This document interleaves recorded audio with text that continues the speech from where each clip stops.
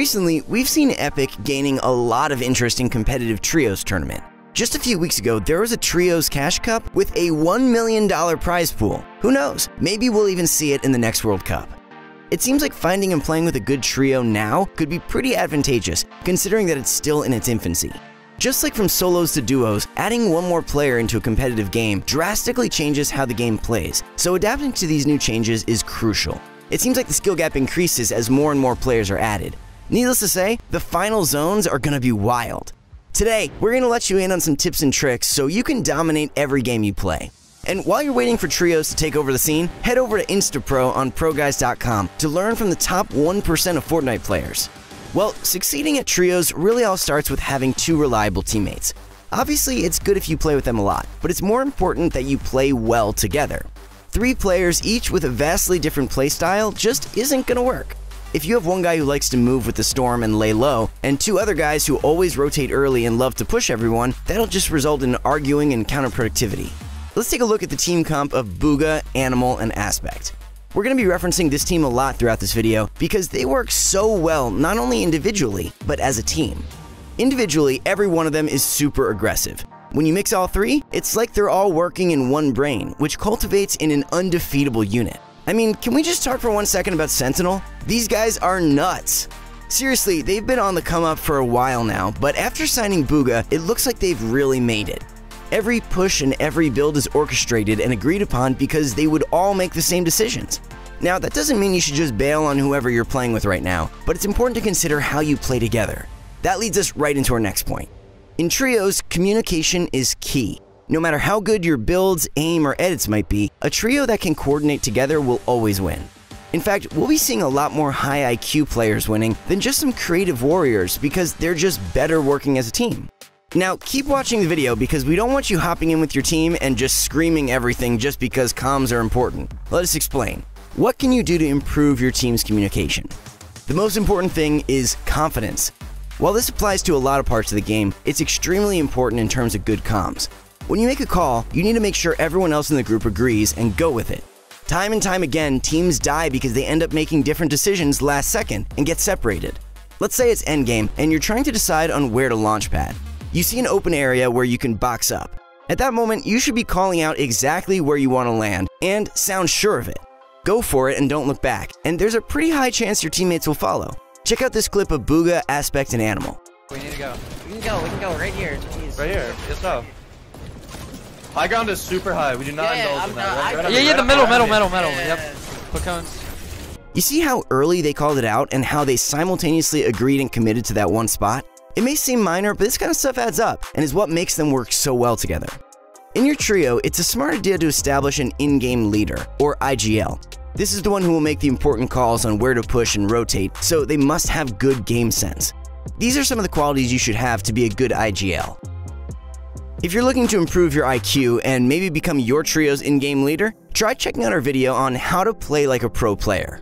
So what kind of comms should you be making? Well, the answer is simple. Anything that will help your teammates. You might be thinking, duh, but you'd be surprised. Most people don't know what should and shouldn't be called out. Calling out your mats, when to rotate, damage, and your target's position are all pretty standard calls. Rotate now, take height, drop low. As you can see, everything is short and effective, but communicates what needs to be understood. Don't forget to stay composed and sound sure of yourself. As a leader, the worst thing that can happen is you get frustrated and hopeless, which will just throw off all the momentum your team could have. You don't want them arguing with each other. The only thing that can come from that is just wasted time. Another thing that needs to be agreed upon is a landing spot. Before you start your games, map out where you want to land and what your plan is once you leave.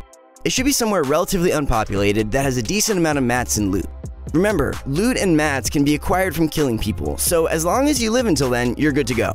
On the off chance that you do see another team, that's a good time to group up and kill them ASAP. In trios, there's no backing out. You need to go for that kill or they'll end up killing you. Something else to keep in mind is positioning. Most teams start pretty spread out, and as the game progresses, get closer and closer together.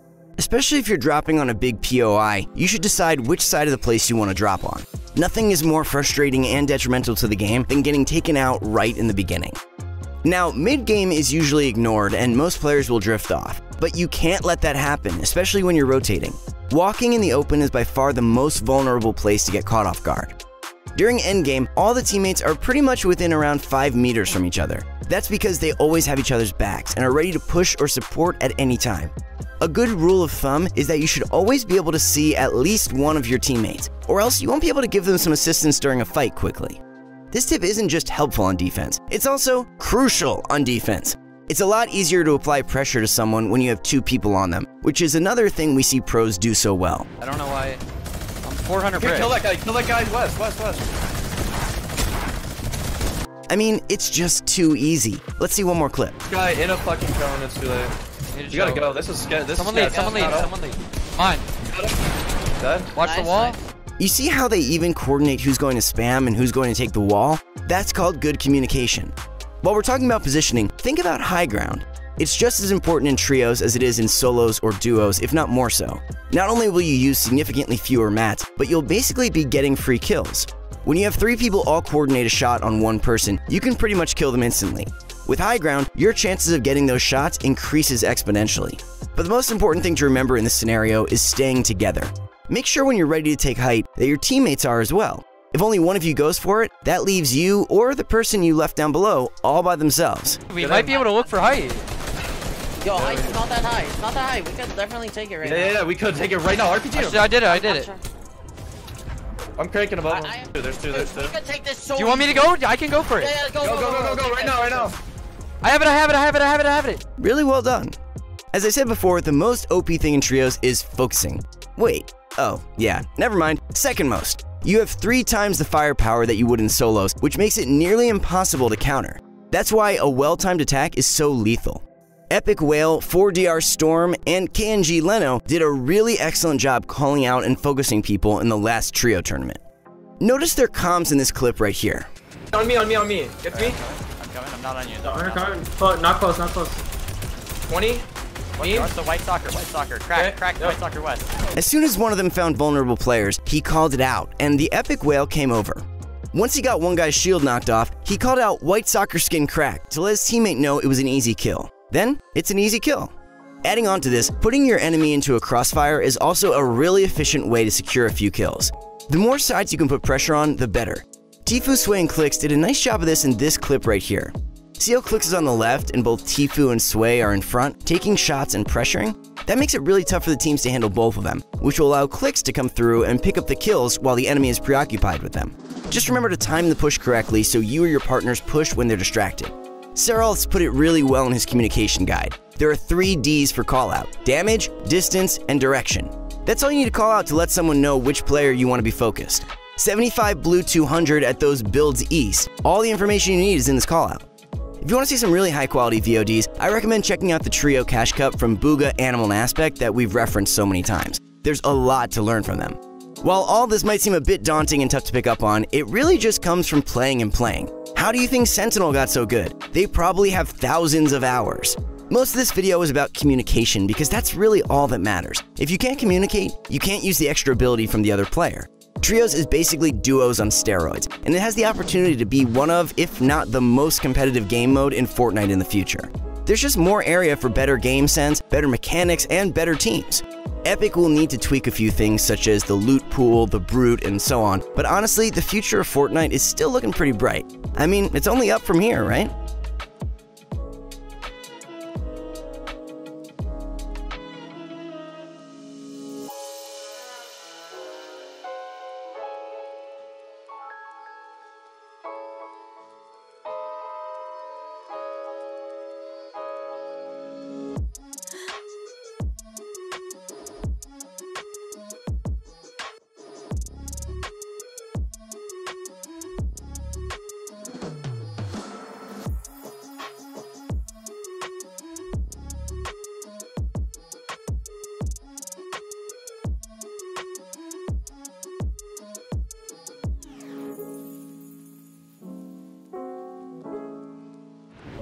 Did you find any of these tips useful, or do you have any suggestions? Let us know in the comments section down below. And don't forget to like and subscribe. Thanks so much, guys. See ya.